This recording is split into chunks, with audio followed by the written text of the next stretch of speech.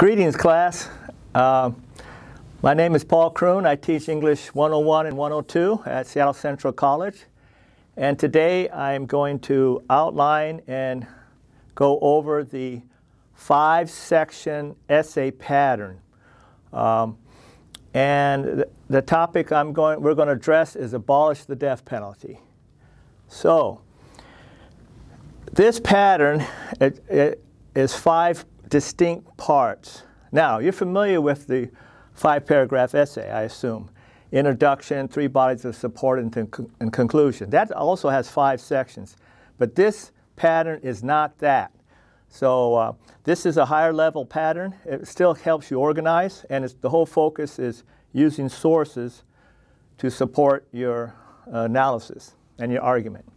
So right here, I'm just going to go over the 5 parts. Number 1, you engage the reader. Number 2, state the position. Number 3, argue directly for the position. Number 4, counter-argue. Number 5, call to action. So, and I'll cover how you support each section. But first, let's go back over to your familiar pro-con list. Now, this pattern works effectively anytime you have a controversial issue where reasonable people can stand on either side. For example, we have abolish the death penalty. Should we legalize marijuana use? Abolish or keep abortions? Gun control? Legalize aiding and dying? On and on and on. Should we have a dog park in our community? So when you have 2 sides of any issue, it's controversial, this pattern works effectively for those types of topics. Now, what I have over here is a pro-con list. Pro means for, con against. So the question is, should we abolish the death penalty? So first, I'm going to go ahead and go over the pro-con list, but you can do this on your own for any controversial issue. Just do the T-bar and go ahead and go for it. Now, of course, there's more than 4 reasons to abolish the death penalty, and there's more than 5 reasons to keep the death penalty. But I'm going over the strongest ones, the ones most people would use, and the ones that have the most sources, because it's all about helping you organize and use sources effectively. And so here, to abolish the death penalty, we have racial bias, cruel and unusual, eyewitness error, and DNA exonerations. You notice here I put a plus sign, because typically most eyewitness misidentifications or errors are resolved because of DNA exoneration. So those 2 kind of work together, but you can keep them separate as well. Because DNA exoneration is now 99.9% accurate, and they were starting to use that in the mid-'80s. And of course, everything we're doing is looking at the United States, and it helps to keep everything focused for the students and for the class. Now, reasons to keep the death penalty, we have deterrence, brings justice, and usually this brings justice is a eye for an eye.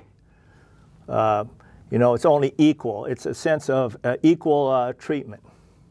Saves money, brings closure. Typically, you say brings closure to the victim's family so they can heal or resolve their trauma. Or you can say it brings closure to society. But so typically, brings closure is not the same, of course, as brings justice. Just brings justice, this argument states that the death penalty is, you kill somebody, you should be killed. A type of eye for an eye. Or constitutional. And typically, attorney generals or governors that, because some states, of course, still have the death penalty, they typically cite the 10th Amendment of the Bill of Rights, which they argue it's states' rights. It's up to the state to decide what to do in their jurisdiction. Okay, so that's constitutional. So again, you have a controversial issue, and then you do a pro-con list. So once you've done this, and you start to see already, these terms are usually maybe 1 word, 2 words. They're very succinct and short. Because also, once you do your pro-con list, these items or the listing works as keyword searches. So you can actually have nice keyword searches for any of these issues. So all you have to do, for example, if you want to find a source for cruel and unusual, you type in cruel, death penalty, unusual, death penalty, eyewitness error, death penalty, and then all of a sudden you get a plethora of sources. So these function also as keyword searches, but also you'll see they function as subtitles. And I'll show you how that works in a second. Okay, so we've done the pro-con list. And most instructors will have this already shaped up, but you can do this on your own. For example, in my classes, I've already curated and vetted the strongest reasons for and against. Okay? So now let's come back over here to the 5-section essay. Each one of these sections are distinct, and they logically flow from 1, 2, 3, 4, 5. So put them in this order. For example, if you write your essay, you can put the counter argument first, but it makes sense to follow this pattern. Why? Because this pattern has velocity. Okay? It's logical. So you go 1, 2, 3, 4, 5, boom, you're done. Now, of course, as you write your essay, you can move around, and you don't have to start with one and then work your way through. For example, you can do the counter argument first. You can do the call to action. So you can move around, but typically you'll start, as you do your research, you'll start in this pattern because it builds velocity and it's logical. Okay, and we all like logic. So, in essence, this is the heart of your position argument. Now, what it does too is it develops critical thinking, because now you're looking at two sides of an issue. Okay, that's a hallmark of critical thinking. All right, so let's go ahead and focus more on these, how you fill in the sections. Okay, excuse me here. All right. I don't think I need to spit on that. All right. So give me some room here. So now the heart of your essay will be here. This is where you spend most of your time and energy, okay, for this particular pattern. Okay. So first, engage the reader. All you want to do is tell one short story or illustration. Now, you want to find a story that will pre-frame and engage the reader. So, for example, this is sometimes you have to kind of play around the story. If I'm going to argue to abolish the death penalty, which is my position, let's just put this here, abolish death penalty. I go back to my pro-con list, and depending on my class, how many pages do I need to produce? For example, I just have you produce approximately 5 pages of body. But this pattern could easily function as a 20, 25-page essay, no problem. But say, okay, I'm looking at 5 pages, so I'm not going to use each one of these 4 reasons. It just doesn't make sense. So I'm going to pick 2. So say if I'm going to pick racial bias and cruel and unusual. Okay, so I find a story that will pre-frame either racial bias or cruel and unusual. It doesn't have to be both. So my story I'm going to tell, for example, I may use Anthony Ray Hinton, who spent 30 years on death row and finally exonerated through eyewitness error. Okay, so, but I'm not using eyewitness error, but I am using cruel and unusual. So 30 years on death row is a form of cruelty, because the person knows they're going to die, and then it's cruel because solitary confinement is you're isolated for 23.5 hours per day. You're in a little 10 by 10 room. You might have a black and white TV, writing utensils. But for 30 minutes a day, you're shackled and hobbled to a chain link area where you can just move around. And that's 30 minutes a day.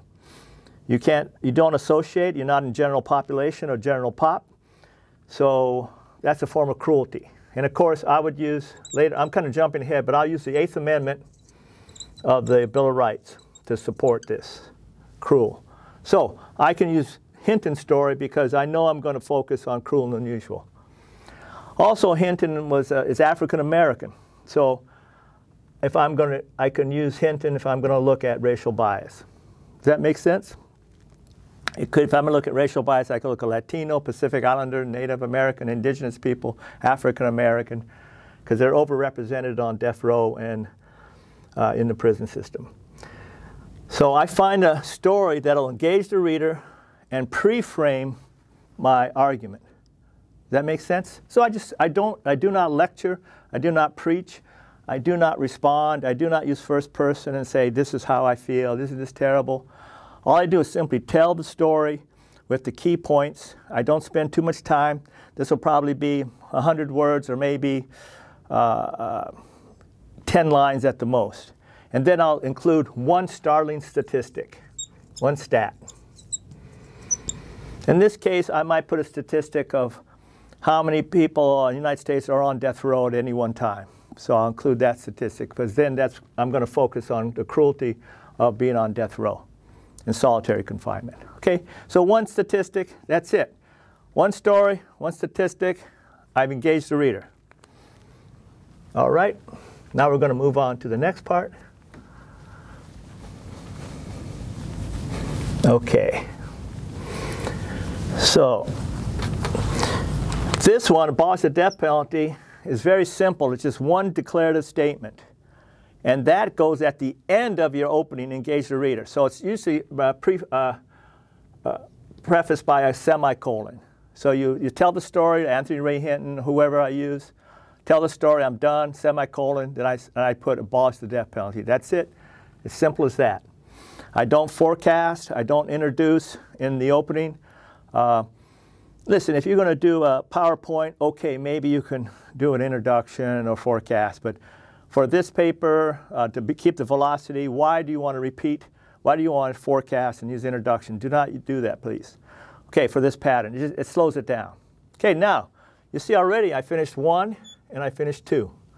Now here we go, argue directly. So now what I do, I've got my 4 reasons, but say I'm going to just choose racial bias and cruel and unusual, like I said. But I can choose any 2. So what I do here is I open up my Word file, I type in racial bias, and that's going to be my bolded subtitle. And I'm going to justify it left, and then now I look for sources. So all the sources I look for racial bias, it helps me stay focused. So I don't get distracted by DNA exoneration, eyewitness error, cruel and unusual. So I go through my source list. Hopefully your instructor, in case I have provided a source list, extensive source list. So I look, and I'll look just for racial bias. And then I'll find those sources, and I'll put them under that bolded subtitle. Now, for paragraph unity, I have one source per paragraph. So that keeps my paragraph unified. So I'll use a clear signal phrase, according to the Death Penalty Information Center. The death penalty is racially biased because, and then that's my source. So then I either paraphrase, which is put in my own words without borrowing too much of the original language, because then that's plagiarism. This is a most difficult skill to learn, but it's most effective. It gives you the most control. Or I'll quote, I'll use integrated quote or in-text citation. Again, I can use key phrases or I can use the entire sentence. But again, I have to be careful because typically that quote's going to be in passive voice and they may have a different agenda. So I have to be careful, make sure that quote says exactly what I want it to say. Or I can use a block quote or a long quote. And that is, there's only 3 ways to use the source. Paraphrase, which gives you the most control but is the most challenging and difficult to learn. It just takes skill and practice. You have to practice and study, but you will be able to paraphrase. And then once you read more of a material, you'll be very effective at paraphrasing. And then integrated quote. And again, you can, in one paragraph, you can paraphrase and have in-text citation together from the same source. Or a block quote, typically the standard is use 4 lines or more of material, then you put in a block quote. And that's indented 10 spaces, no quotation marks, followed by a clear introductory sentence. The Death Penalty Information Center claims the following, colon, then the block quote. Okay, so those are only 3 ways to use a source. That's it. Now what we're talking about is the MLA citation system. Okay, here, let me get rid of this so you can see my face. And the Modern Language Association system, or MLA, is a very common citation system. But also the Chicago Manuscript Style System, or CMS, they also require signal phrases and boundary markers. So CMS and MLA are very similar in how they use sources. So again, you paraphrase, integrated quote, or block quote. Same for MLA in Chicago. Okay? So once I finish citing my sources, I'm done with racial bias. I go to cruel and unusual. Then I do another bolded subtitle, cruel and unusual. In this case, I'll bold it. I don't have to capitalize all the words, just the beginning, opening letter. And then I look only for cruel and unusual sources. So again, I'll use the 8th Amendment. I'll use the keyword search, death penalty, solitary confinement. Oh, according to American Civil Liberties Union, solitary confinement is cruel. Then there we go. Now, cruel is different from unusual. Typically, you can say the cruelty part is you tell somebody you're going to kill them, they're going to die soon, so that's a form of mental torture. Solitary confinement, we've already covered that. That's a form of cruelty. Unusual is a sense that it's unusual for the state to kill its own citizens.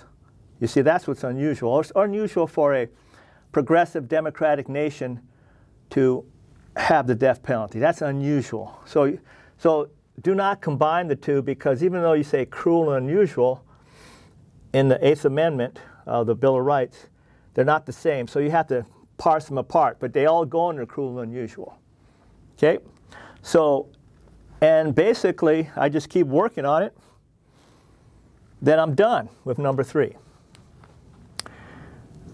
We'll come back to this. But number 4, the counterargument. Now what I do, I go back to my pro-con list, and I find one objection that I plan to counter. So let's just take deterrence. So I go back and open up my Word file. So I type in deterrence, bolded subtitle, bolded, justified left, and I simply add a question mark. Why do I add a question mark to that bolded subtitle? Because that demarcates that this is a counterargument section. And you can actually see how your voice might rise. Deterrence, so it kind of functions that way. But this is not, so that you don't respond to it as a question, because you don't use questions anywhere in this essay except in the last section, which is okay to use rhetorical questions. Okay? That's okay, but nowhere else will you, it's not you don't ask a question, because you already asked the question. Hey, should we abolish the death penalty? You've already asked that question. So you don't ask it, you just say yes or no. So here we're looking at abolish it, okay?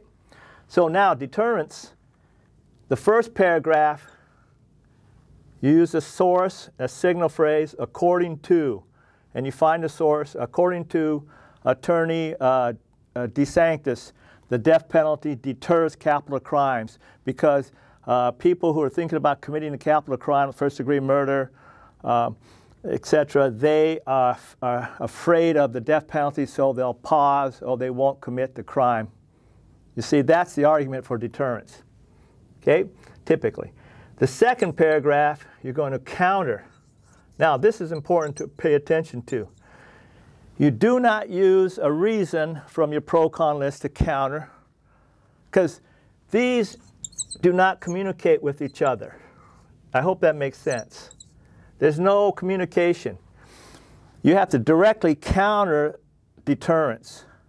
So you will find the source that says, well, according to Attorney Norm Pattis, the death penalty doesn't deter because most people have some mental illness, substance abuse, or serial killers have no, they're sociopath, psychopath. They're not deterred at all. In fact, some serial killers believe they're smarter than the police. So you start, and you can use statistics in either case, that the death penalty does not deter. That's it. 2 paragraphs, you're done. Now, let's come back to the bolded subtitle. Why do we use bolded subtitles? Help you organize. That's why. If you go to a class and the instructor does not want you to use bolded subtitles, you say, no problem. As you keyboard your essay, when you're ready to turn it into that class, that instructor, you simply remove the bolded subtitles. You'll still have the great organization. You'll still have, it's going to be organized, but you just remove the bolded subtitles. Now, I will say this in the defense of the bolded subtitles. MLA, if you look at MLA, the newest edition, the example model paper they have, they use subtitles. They call them, they use italics. They don't use bolded. They use subtitles. They just started doing that in the last couple of years. I've been using this for over 20. Okay, so I'm not saying they copied me, but anyways. So now the Modern Language Association, their model exemplary essay uses subtitles. They call them subheadings. Okay, so that's all I'm saying. But if your instructor doesn't want you to use subtitles, take them out before you submit your final essay. Okay, so 1, engage the reader. 2, state the position. 3, argue directly. 4, counter-argue. And then let's look at the last part, call to action. Now, in this call to action, 2 bolded subtitles work very effectively. Do not put call to action as your bolded subtitle. In fact, you never point to the structure. Do not use the structural terms. Do not say, hey, I'm going to counter-argue here, or hey, I'm arguing directly. Here's my position. No. Or here, I'm going to engage the reader. Come on. That's just for your purposes, for you to control. You do not use the structural terms in the essay. So here, I'm going to use, I'll give you 2 good ones. Looking forward, not moving forward, looking forward. But a better one I like is, where do we go from here? Now, you notice here, you do not put a question mark after this. That's the subtitle. Where do we go from here? And if you watch any CNN, MSNBC, Fox News, or whoever, when they're interviewing somebody, at the end, they always ask the person, well, where do we go from here? So it's a logical statement, and that's where I picked it up from. I heard over and over again people saying, where do we go from here at the end of their interview? So where do we go from here? So now you do the call to action. For this one, this is how you do it. I call it bookending. You come back to this story you used. I use Hinton, whoever I use, I come back to it. But I don't just simply repeat the story. No, because why? That's, I've already said it. So I make a shared value or common ground appeal based on Hinton's story. So what I'm trying to do is develop some what? You've got it, empathy. Okay? So I'll say, hey, it's a good thing we didn't execute an innocent person. We should feel saddened that we put an innocent person on death row for 30 years, but at least we didn't execute. At least we don't have blood on our hands. So you're using the third person, and use the second person. Never use the first person. So Hinton, I'm glad now that Hinton has some freedom, but let's make sure we don't do this to any other innocent people. And you can also throw in, hey, why don't we just do life without parole instead of the death penalty? So that would be a call to action. You can use the source for that, LWP. Hey, just get rid of the death penalty and just give the most serious crimes life without parole. Okay, at least we're not going to find blood on our hands, So you're doing we. And here you can use rhetorical questions like, well, what if that was you? You know. And if you want, you can throw in another statistic in your call to action to look at the exonerations. If you're not using the DNA exoneration here for your number 3, you can throw it in the call to action. You can go ahead and say, since DNA has been used since the mid-'80s, we've exonerated, I think, according to the Innocence Project, we've exonerated 350. Let's see, Innocence Project. Over 350 exonerated through DNA. Now these are people on death row or given the death sentence, or so we've exonerated. So the likelihood that we've killed innocent people is very prominent. Okay, so I know this is quite a lot, but again, this is a way to help you organize, and it comes from a good pro-con list. All right, now I'll just end this presentation with one more on how to use what to use for your works cited essay. I mean works cited page. Now, many students, they go to Google Bib, Noodle Bib, but I like to use Purdue University. They have a works cited MLA source generator. You can go to their handbook is the OWL at Purdue, quite nice. I like that for an online handbook because I don't require my classes to buy the best handbook, which I feel is the hacker handbook. For your own purposes, if you want to have a nice handbook by your laptop or your desktop, go ahead and buy an older edition. Don't buy the brand new ones, they're over $100. Buy like, one, go on Amazon or whatever, buy one for 25 bucks or so. But in any case, to generate your works cited, your Chicago references, APA, American Psychological Association, any kind of citation system, check out the Purdue source generator, because that'll help you generate your works cited page. Okay, everybody, that's it. Thank you so much for your time. Best of luck to you on your educational journey, and I'm sure you'll be a nice part of the critical discourse community in your community and in the world. Thank you so much.